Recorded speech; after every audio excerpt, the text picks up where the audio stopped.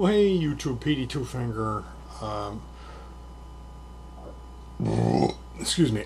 I'm not sure where I left off talking about the bass preamp that I've been working on for about a week now. The consensus was that the distortion, I didn't care for the distortion, and I didn't care for the way that the final gain stage was working. That final gain stage is a Vero layout that I built. It's supposed to be a Yamaha NE1, which is like a parametric EQ gain stage. This pedal for the bass, secret weapon pedal. Anyway, either I had made some sort of a mistake, or it may have been the fact that I never had the proper capacitor. That's what I'm leaning towards. Either way, what I ended up thinking through it, I thought, gee, what I would really like to have is a 2-knob EQ, like volume, bass, and treble. Part of the thing with this device is its chassis is only so wide. It's not a huge device, and it's got right now it's got 6 printed circuit boards and a battery pack in the inside of it, so there isn't really much room. So keeping it as compact and not a plethora of knobs, a 2-band EQ is certainly attractive, because do you really need a mid-range knob? Well, you could argue about that, but so what did I do? We got rid of the NE1 and I built what's called a split and blend.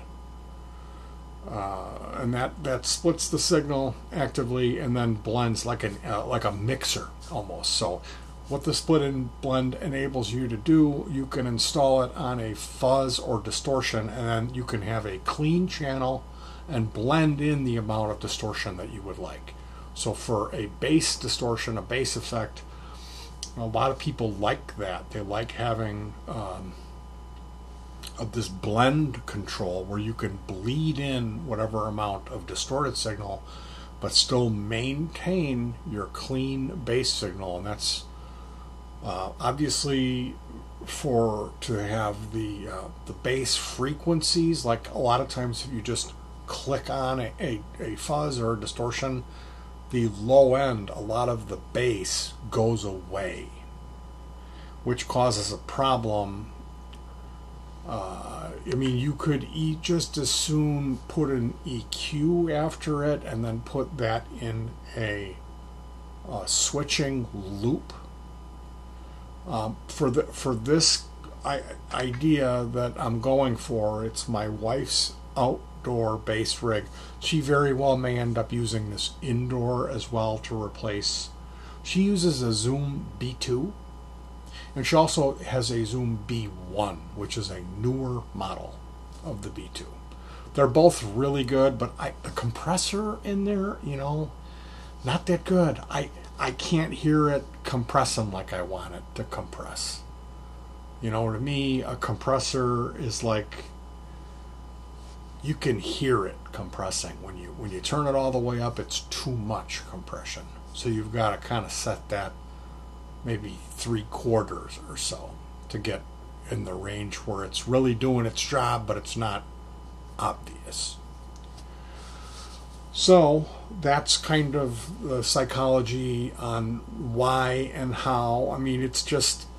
It's just me basically flexing, like, look, I can build a number of circuits, put them in a box with a single rechargeable lithium-ion power supply, and it sounds good. It's just kind of one of those things. We didn't need it, but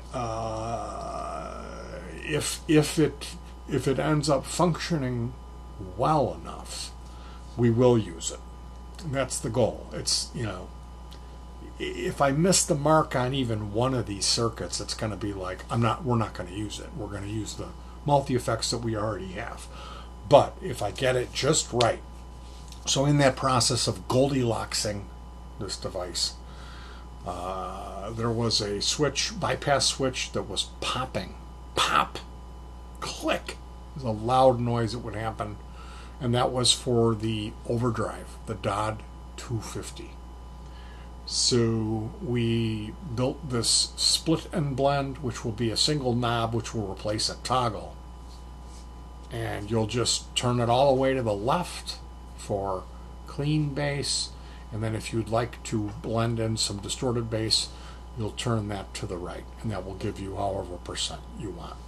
So I'm looking at that and I'm thinking, well, gee, what if we were to try and go for 2 or 3 different flavors of overdrive and distortion, utilizing the controls on the distortion itself and then a mod switch to change from clipping diodes to LEDs, which opens it up, gives it way less compression and more tube-like type of overdrive. That's one of my favorite mods. Is you take the 1N4148 clipping diodes out of a DOD 250 overdrive preamp, and in place of those you install LEDs. And with that, if you set it at noon, you'll get like a really much more subtle overdrive, and it's really pick responsive in that it's clean unless you dig in and pick hard, and then there's just a little bit of grit. And what that grit, it sounds, I love that tone, I love that timbre. So we'll have to see. I mean, this is me speaking from experience with a 6-string guitar, not with a bass. So I don't know. I basically, how it went was, we removed the toggle switch. I built the circuit for the split and blend and installed it, and then I removed the clipping diodes from the DOD 250, wired in the mod switch to have the we didn't use 1N4148. We used 1N4001 clipping diodes. They're silicon diode. And then, I just had some 1N60s germaniums come in. I'm not interested in that, because the germanium diode has a really quiet. It's super quiet. And if on the other end of that switch we have a LED, which is super loud, it's going to be 2 extremes. So I'm kind of trying to go for it to make sense and user ease of operation. If it's for a live thing, I don't want to have a switch on it where, oh, that's 19 decibels quieter when I engage that switch. Let me go turn that knob, way up or way down, or remember. So all of this is like kind of trying to get it right. And like I said, we built the it wasn't a Barkus Berry, it was a Stingray circuit, a 2-band EQ like what you would find in an active bass. So it used a TLO61 op amp chip, which is that a dual op amp? I forget is that the JFET one? I forget what it is. So yeah, that's what's going on with that. The NE1 is gone. We put the Stingray bass preamp in there. The 2-band EQ is in there on the final gain stage. We put the split and blend in there to replace the toggle, and then I went ahead and wired in the mod switch for the DOD 250 clipping section, which is a pair of 1N4001 silicon clippers with a pair of 3mm red LEDs. And then, basically in order to fit all that in there, I had to move some stuff around. We had to lose one of the knobs. There was a mod that I had done on the flatline compressor to turn it from a 2-knob to a 3-knob. And you don't really need that 3-knob. People say they tend to leave it set dead center, which it's a 100K pot, and the resistor that it calls for is a 47K. Gee, that's awfully close to 50K, isn't it? So yeah, that would mean a nooner, a switch that's, you kind of always leave it set at noon. Well, get rid of it and put a resistor in, and then there you go. It gave me that extra slot to put the blend control in, and the toggle switch that was the bypass switch became the mod switch. So that's what we got going on. It's been busy. My daughter threw a gender reveal event at a outdoor park because of the lockdown and social distancing. We got together, spread out, and so we did that yesterday. And like I said, I came home and I jumped back in on it, and I finished it. It's done, but I haven't put the batteries in, and I haven't tested it. And you know what? My hand is so numb from pushing it, from working too much.